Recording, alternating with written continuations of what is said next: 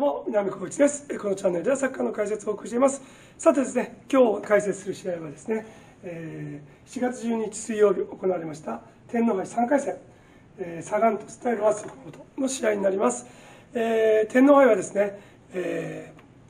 ダゾーンでですね、放送がありませんのでですね、試合見れないかなと思ってたんですけどですね、この試合はですね、JFA チャンネルですかね、YouTube で、日本サッカー協会が、放送を流してくれました。ただですね、実況とですね、解説ないんですね。スタジアムの絵だけというのをですね、一生懸命90分見まして、それで解説をさせていただきたいと思います。試合の結果は皆さんもご存知の通りですね、4対3というね、劇的な逆転勝利、熊本の勝利でした。おめでとうございます。ではたっぷりね、その中身を今から解説していきます。よろしくお付き合いください。さて、早速両チームの先発メンバーですけどもですね、ロアッソの方はですね、中2日3日で8連戦続くんですね。その7戦目ということで非常に体力的には厳しい状況のはずです。なんとですね、ターンオーバーも考えられたんですけども、やはりロアッソはターンオーバー制は取らずにですね、ここにあるようないつものメンバー、ほぼ現在のベストメンバーといえるメンバーで来ました。紹介していきたいと思います。ゴールキーパー田代、ディフェンス右から黒木、江崎、大西、アンカーに上村、中盤右に大本、左に竹本、トップ下平川、3トップ右に島村、真ん中相原、左松岡というね、現在のベストメンバーの布陣で先発を組みました。そしてですね、対する鳥栖ですけども、こちらはですね、対照的にですね、先週の J1 の FC 東京戦からするとですね、なんとメンバーを9人入れ替えましてですね、完全に別チームとも言えるようなね、先発メンバーを組んできました。注目のですね、昨年までのロアッソ熊本のキャプテン川原、ミッドフィルダー川原ですね、ベンチスタートということになっています。ただですね、試合始まりまして、さすがですね、J1 チームですね、厳しいディフェンスをですね、どんどん仕掛けていきまして、早速前半11分には、鳥栖のディフェンダー、福田選手がゴールを決め、続く38分にもですね、トップ下に入った西川選手ね、非常に技術の高い選手ですね、彼がゴールを決めて、前半は2対0で鳥栖がリードを奪います。昨年とのね、この大会もですね、鳥栖の前に熊本は敗れてますよね。今年もね、ちょっと厳しいかなと前半思ったところでした。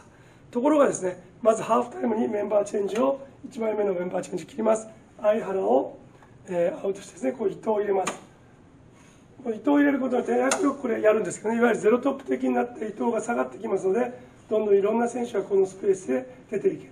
伊藤がボールをたくさん受けてさばけるという、こういうシステムにフォーメーションに変わりました。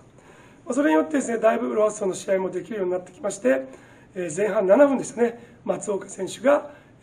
意地のゴールを決めて、続く12分、さらにまた松岡選手がもう1点追加ということで、これ2対2の同点に追いつくわけですね。この時点でですね、よし、この勢いならね、ロアッソ逆転弾もいけるぞと感じたわけですけども、残念ながらですね、後半17分ですね、相手がメンバーチェンジした直後でしたね、そのメンバーチェンジで入った横山選手がですね、見事なシュートをロアッソゴールに突き刺しまして、これで2対3とまた逆転をされてしまうわけですね。で、これからロアッソベンチもまたさらに動きまして、25分には大本から阿部、それから、32分には松岡から東山ということで、フレッシュな選手をですね、中盤前線に起用して反撃を試みます。で、これでもですね、ゲーム動きません。そして43分にですね、島村選手に変えて、高校生ストライカー17歳の道脇選手を入れて、これで道脇が真ん中に入り、伊藤がここへずれると、こういうフォーメーションになりました。そしてついにですね、後半の45分ですね、道脇にプロ入り初ゴールという場面が出てきます。左サイドからのクロスボールですね、186センチの長身に生かしてヘディングで見事に叩きつけまして、これで勝ち越しゴールです。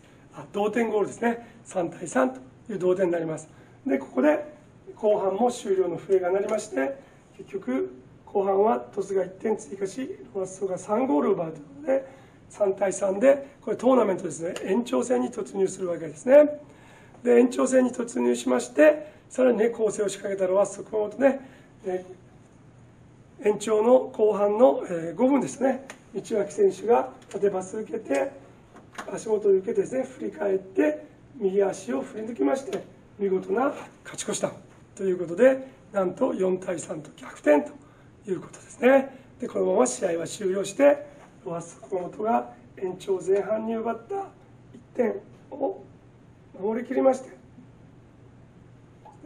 トータル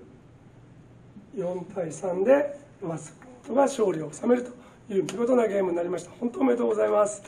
さてですね、素晴らしい逆転劇、ここで得られたものは3つあると思いますね。まず1つ目、これはですね、2点ビハインドから追いついて逆転するというゲーム展開を作れたということです。1回はね、勝ち越されたけど最終的に逆転する。これは非常にロアッソにとっては自信になります。今シーズンですね、ロアッソは先制するとですね、勝率が非常に高いんですけどもですね、やっぱり先制されてしまうと空杯をなめることは多かったですね。これは自信になります。2つ目、途中交代メンバーの活躍ですね、躍動ですね。最初に入った伊藤、それから道脇、もちろんですね、東山、阿部、この辺り非常にですね、よく最後まで働きました。これが2つ目。そして3つ目、なんといっても道脇のプロ入り初ゴールですね。このゴールによってですね、一気に道脇君が覚醒してですね、初ゴールどころか2ゴール決めましたので、アンダー17世界選手権に向けてのアジア大会、これで躍動したようにですね、これからもロアッソのユニフォームで得点を量産してくれることを期待できると思います。次はですね、九州ダービー J2 リーグの大分戦です。スタジアムにたくさんの人でね、が集まってですね、ロアッソを後押して勝利を後押ししましょう。頑張れロアッソ。ではまたこのチャンネルで。またね。